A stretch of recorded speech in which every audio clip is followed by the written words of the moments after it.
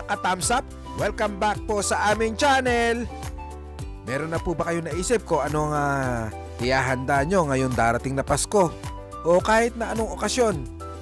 Pwes, ngayong araw po nito ay magluluto tayo ng isang all-time favorite ng mga Pilipino, ang isang kakanin.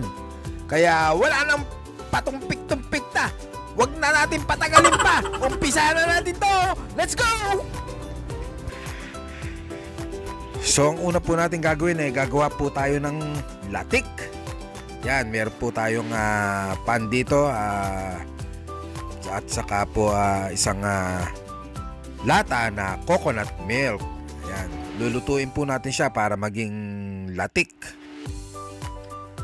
Ayan, kumukulo na po. Haluin lang natin siya para po wag magdikit po sa ating pan. O, ayan na. Medyo malapit na maluto po ang ating latik. Ayan o, nagmamantika na po siya o. Nagba-brown-brown na yung ating coconut milk. Ayan na, lumabas na po yung mantika ng ating coconut milk. Ayan. Pwede na po natin siyang hanguin. Bali, i-drain po natin siya yung latik niya. Ihiwalay po natin yung ating latik tsaka yung mantika niya. O, yan po. O, yan. Pagkatapos po natin maisalin po yung ating latik at na-drain na po natin yung mantika niya. Ayan.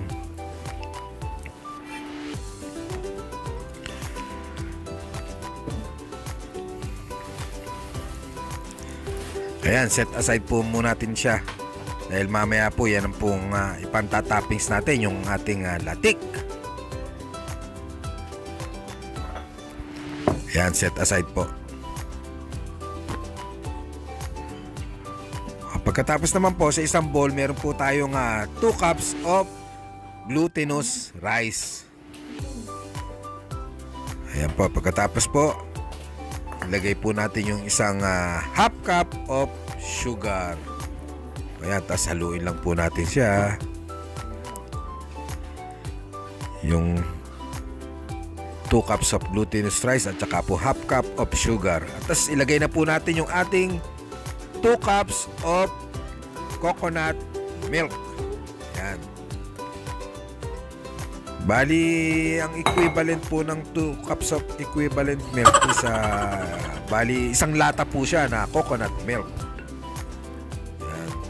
Tapos dating gawin po, halo-halo lang po para ma-mix. At pagkatapos po, lagyan po natin siya ng ube flavor. Ayan.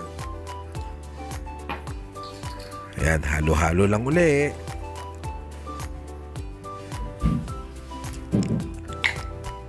At saka po gagamit po tayo ng Ube Halaya.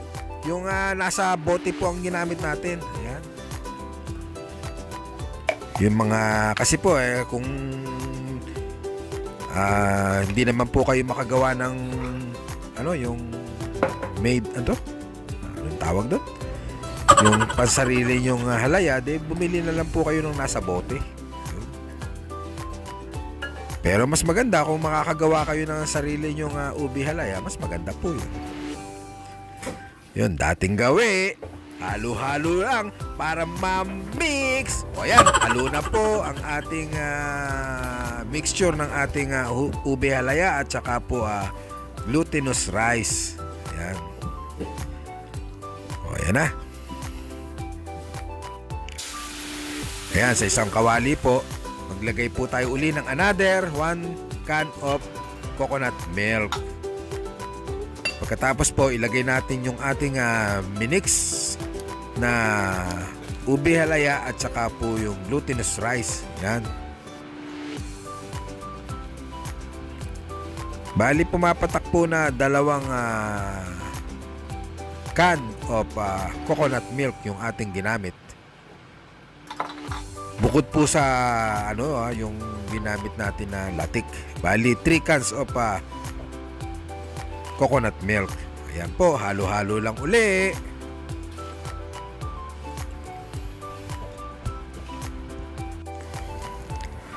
O yan, nilipat ko po sa non-stick pan yung ating mixture kasi dumidikit po dun sa kawali eh. Kaya mas maganda po ang gagamitin yung pan is non-stick para po hindi dumikit sa ating kawali yung ating gagawing ube kalamay. Ayan. Halo-halo lang uli. Ayan o.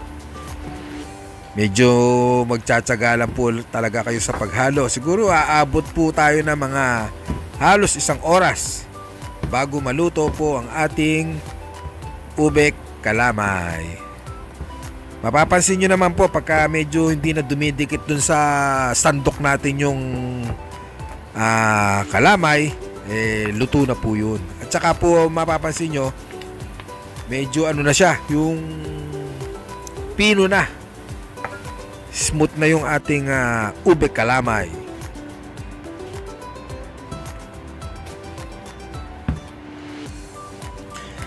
O yan o, napapansin nyo, ayun o, luto na o. O, hindi na dumidikit sa ating kawali. Tsaka doon sa may sandok. Tsaka smooth na po siya. So ibig sabihin po niyan malapit na pong maluto ang ating ube kalamay.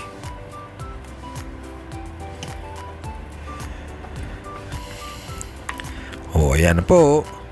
Ayun, nag-thumbs up na si ka-thumbs up. Ibig sabihin luto na raw. Naunay salita bago thumbs up. So meron po tayo ritong pan. Bali papahiram po natin yun ng mantika. Yung ginamit po nating mantika yung ginawa nating latik kanina. Yan, pahiram lang po natin para po wag dumikit yung ating ube kalamay. O, tapos po isasali na po natin yung ating yan. Pagkatapos po mapahiran, sasali na po natin yung ating ube kalamay. Ayan po. Tapos lang po natin siya, spread lang po natin siya hanggang sa pantayan lang po natin yung yan, hanggang sa magpantay na yung ating ube kalamay. At saka medyo palamigin na po natin ng konti para mamaya po isasali natin sa ating bilao. O ayan po.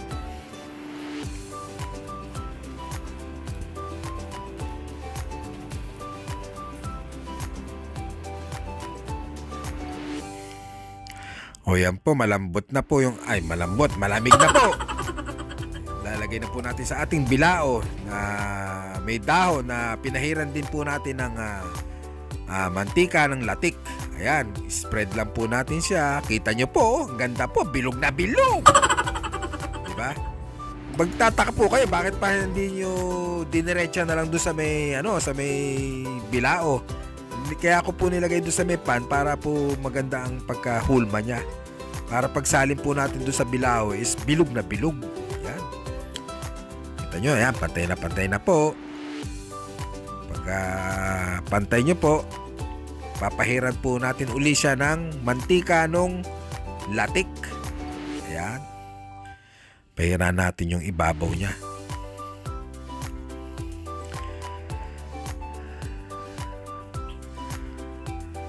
Ayan, pagkatapos po natin mapahiran, pwede na po nating hatiin o hati-hatiin yung ating ube kalamay. O ayan. Hatiin na po natin yung ating kalamay. Ayan po.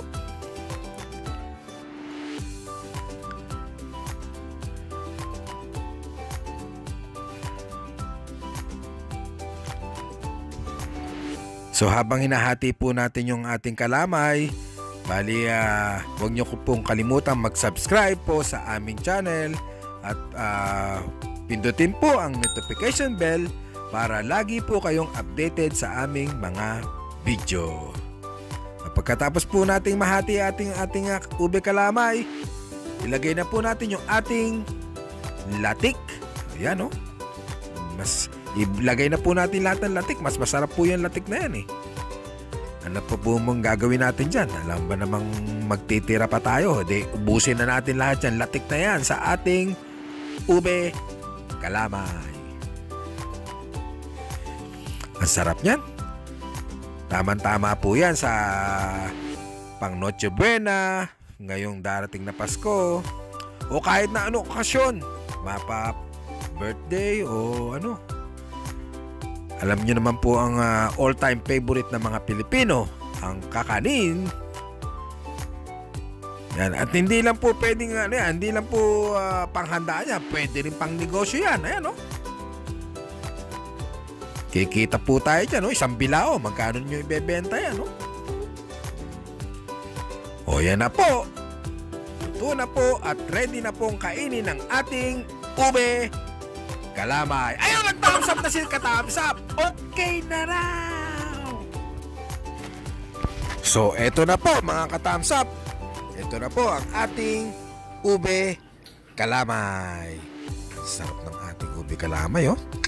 Nakakatakam.